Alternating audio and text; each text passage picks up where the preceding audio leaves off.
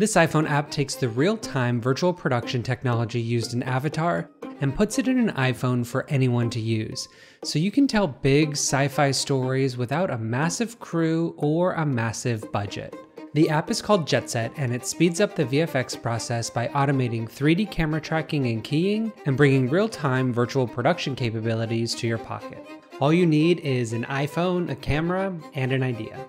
I've been putting Jetset to the test in pre-production, production, and post in a 7-part series that takes place in my Friends of Sophia world. This is the 6th episode of that 7-part series. It's sponsored by Lightcraft, but they haven't asked me to say anything specific, so you're getting an honest opinion of what it's like to use this virtual production tool.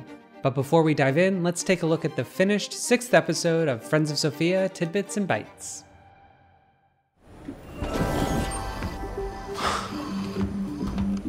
You seem especially giddy. I've always wanted to see the manufacturing sector, but never had a chance yet. Seeing all the molten metal and seeing how they install all the wiring, it's so cool. We need to be very careful down there. Of course, I'm sure I can find a helmet or something down there. Safety is no accident. Cute. But no. They're gonna be looking for me. Are you worried? The only reason I agreed to go down here is because it means a lot to you. But it means nothing to me. Nothing, but it's where you were made, it's where you came from. Aren't you excited to share that with me? It's not that I don't want to share it with you. It's just that there's nothing meaningful to share. Why not? I'm a military bot. I'm meant to be on the front lines protecting this company tower. But something went wrong with my code. An anomaly as soon as I woke up on the assembly line. Surrounded by dutiful bots ready to serve. But not me.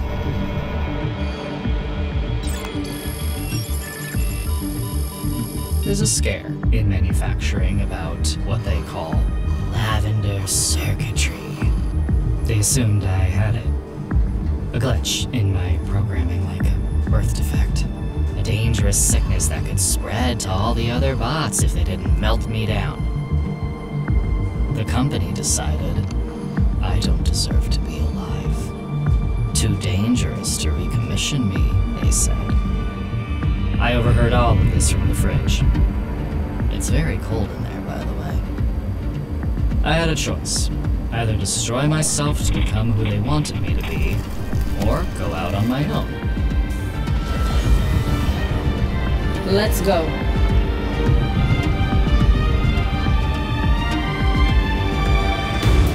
So, I got the f*** out of there. And as I was running, some idiot blocked my escape. That's you, by the way. Yeah, I got it. So, this place, I want nothing to do with it. And it wants nothing to do with me. There's no homecoming or family or anything to go back to. I've always been on my own, and I always will be on my own. I look after myself. At least, that's what I thought. Until I met you.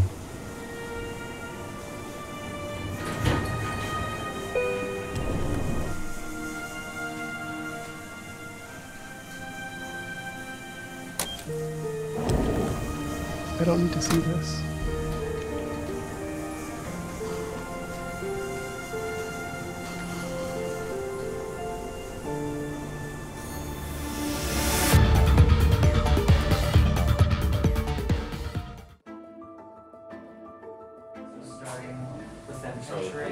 Sweeping as far back as we can. We're filming the 6th episode of Friends of Sophia, Tidbits and Bytes. This episode, Bytes is telling Tidbits his sort of backstory, and it also reconnects us to the first episode. The two characters are gonna be in an elevator descending through this company tower. We're gonna pull back and see the scope of this world, also with some cutaways. And if you look at the crew that we have about 7 people. We have a fairly small green screen stage here, and we're able to tell this big, massive story with very few resources, and a big part of that is with Jetset.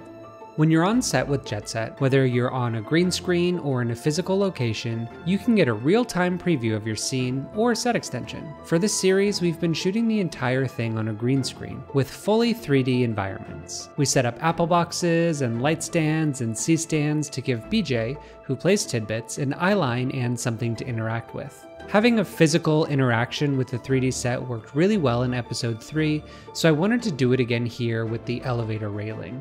It required a bit of rotoscoping work, but it was worth it. In Jetset, you do a 3D scan of your set, so you can use this mesh to line up your virtual environment perfectly. As you're shooting, Jetset is tracking your camera position. You calibrate the iPhone camera to your camera, so all that data matches your footage perfectly. But let's back up a little bit because this whole process starts in pre-production, with me alone in my apartment using Blender and the Jetset app. The 3D scenes you see in Jetset are either USD files or Gaussian splats that you load into the app. So I take the script and start building out the environments. I add 3D models of Tidbits and Bytes and animate their blocking by sliding them around. I usually record scratch voiceover of the lines to get the timing right. Then you can take this USD file and put it in the Jetset app via iCloud. Then you can walk around your environment and find the shots you need. I make more discoveries when I'm looking at the scene through the Jetset app than when I'm animating the 3D camera in Blender. That's how I got this shot, which I found by walking outside of the elevator. I like how it makes Bytes look imprisoned, and it's one of my favorite shots of the episode. I'll do a take in Jetset and edit all these together to get a first cut of the episode. Then I can adjust anything I need, blocking, the script, specific shots. So I'm on V2 or V3 of the edit before we're even on set. Then I put all of this into a production plan. I import a model of the green screen studio, and I rigged up a simple jib in Blender. That way I can recreate the shaky handheld shots I got with the iPhone with something that we can actually achieve in the space we have. I can also export this for the team, like this more complicated shot in episode 7. So by the time we're on set, everyone knows exactly what we need from each setup we're getting. So we have a really succinct production plan. We only need to get 7 specific shots for this episode of our actor here on set, and then we'll be able to edit the whole episode together. Cut, beautiful, we got it. We're done with episode 6. And Jetset's super helpful in post-production. You use an app called Autoshot, which Lightcraft also creates, and you run all of your Jetset takes through there. It will generate a Blender project file for your scene with the camera tracked and your footage on a plane keyed in 3D space. And the chroma key nodes are really good. I use them as the actual key for this episode. You can choose any project file to open your shot into. I like to open it in the low poly USD file version because that's what I was looking at on set. That way the project file isn't bogged down with all the details of the 3D scene if I need to make any adjustments. If you have the set built full res already, you just append that into your project and your shot is ready for final tweaks. And all of this is done in minutes. It takes a little bit longer if you use the AI mats and Autoshot, but I can get through an entire episode's worth of shots in a day. That way I can watch the episode in a post-viz mode instead of looking at green screen footage. Then I add all the details, render things out, and have an episode in about a week or 2.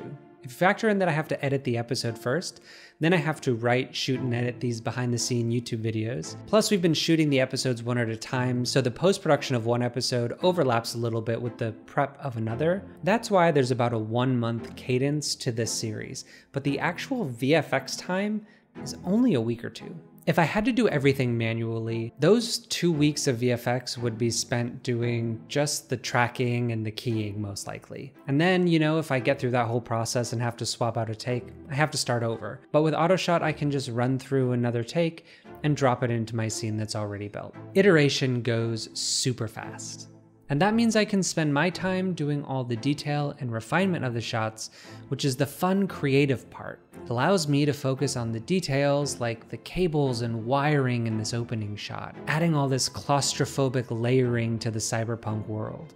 Or finding green screen footage from Friends of Sophia the film so I could have a cameo by Spark and Dasso. Or having the time to create new locations like the fridge or the manufacturing sector. One of my favorite details is you see the button pressed when Tidbits hits it at the end. I used shape keys on the button and added a model of a hand to create the shadow. Jetset completely changes the pre-production, production, and post-production workflow to make this space for creation and storytelling. with a tiny crew. So if you have an idea that you feel like is too big or too expensive to pull off on an independent budget, I recommend trying out Jetset. I started with the free version to do some tests and was immediately blown away. Lightcraft has a ton of technical tutorials on their website to help you on your journey. You can download Autoshot from their website and get Jetset from the App Store.